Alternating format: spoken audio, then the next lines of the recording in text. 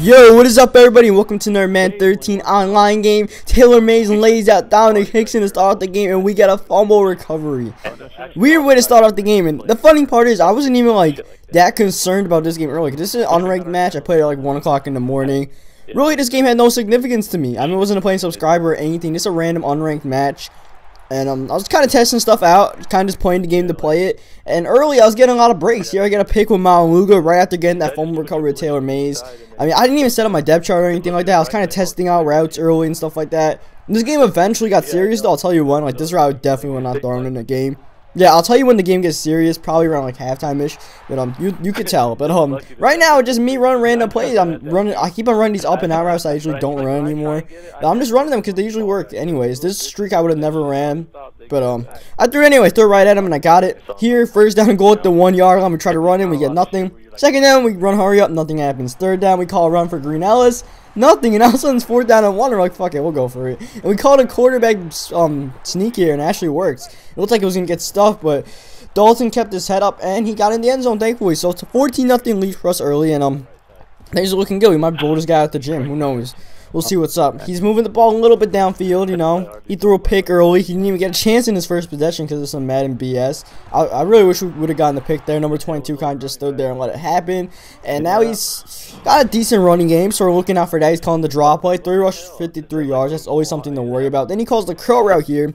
He kept on running that underneath route to get the curl route open and eventually the streaks. And for some reason, I never adjusted to it. Probably because I was playing this game at 1 o'clock in the morning. I usually don't have my best judgment when I play this game late at night. I mean, I just kind of skip through stuff, play. Call the same exact defense every single play. Won't switch it up at all, which is what I did in this game. I ran the same sugar bus, whatever, the sugar bluff or the fuck, the entire game. And, yeah.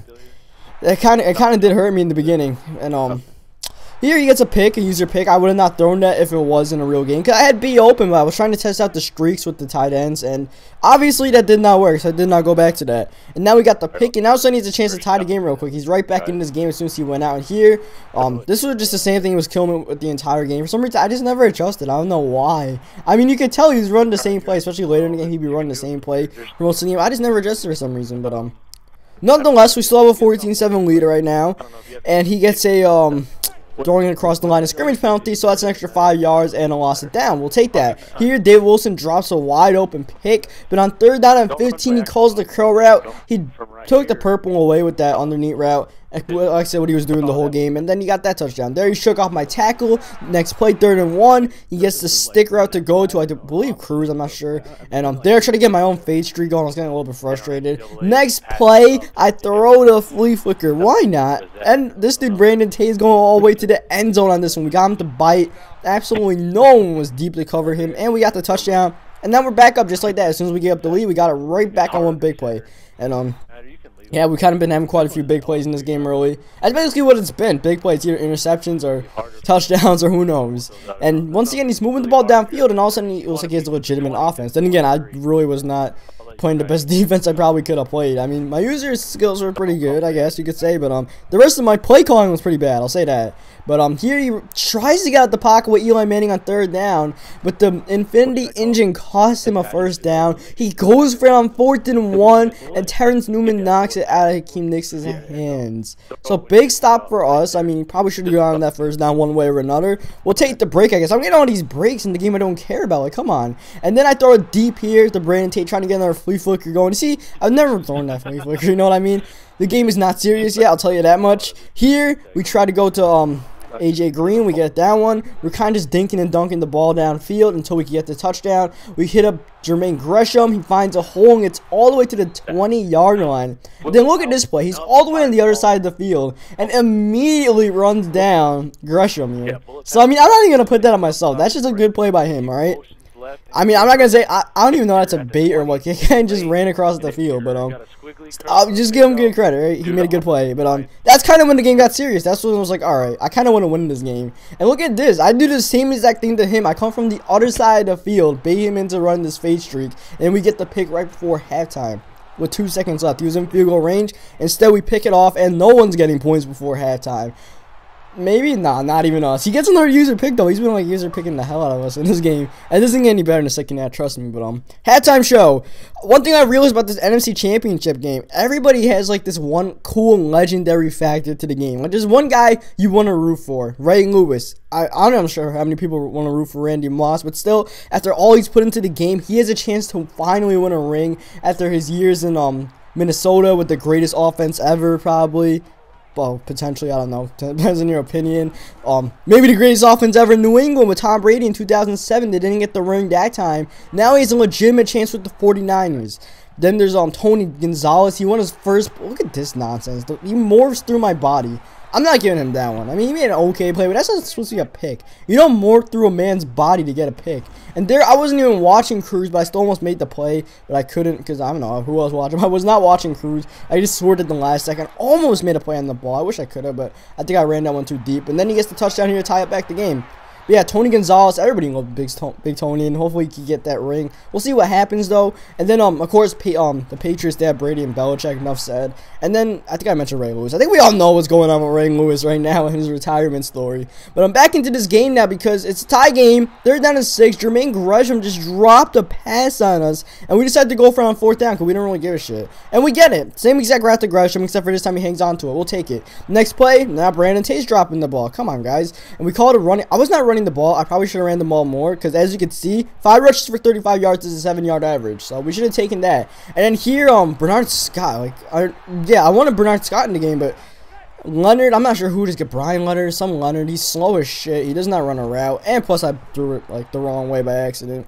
And what that results in is a pick. And of course, he gets another user pick. Like, goddamn, he's blocking the entire field right now. Goddamn it, guys. We can't let that happen. And this game is serious now. Like I said, it got serious by the end of the first half, and that's when I started taking my read seriously. And I'm like, all right, forget it. No more testing. We're playing this game to win because I'm just too competitive, all right? I want to win the game, and that's what we're trying to do here. Getting the huge pick in the red zone, 2nd down 9, under 4 minutes left to go in a tie game. We do that. Throw it out of our own end zone to Ben Jarvis, Green, Ellis. But yeah, I'm just too damn competitive, all right? I don't care if I'm down 30 points or 5 points or what. We're going for the end zone, all right? And that's what we do on the flea flicker with 3 minutes left in the game. To Brandon Tate, not Ben. Ben's like his brother or something, and he gets a touchdown.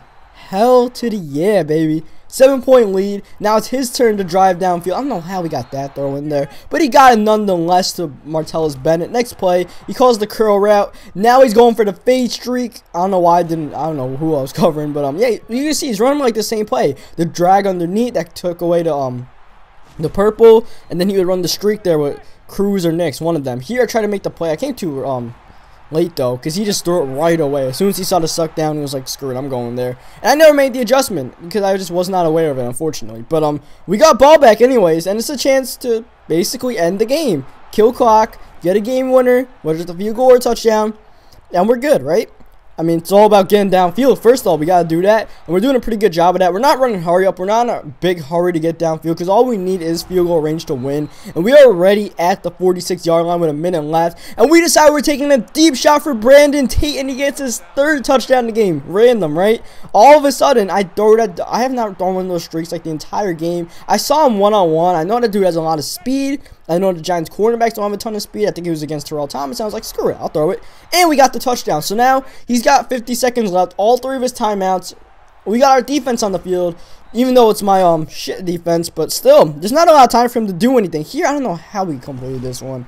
I don't know what number 22 is doing, but he gets it nonetheless. He's not even calling his timeouts. He tries to go for the end zone here, but he drops it. 11 seconds left now. Looking at the end zone again, and he gets Hakeem Nicks. Tie ball game.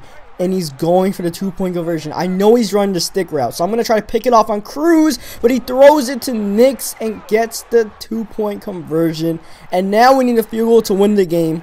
So 7 seconds left. It's pretty much over for us. Unless we call the flea flicker. We're looking downfield. Who do we got? I see my man AJ Green. Oh, damn.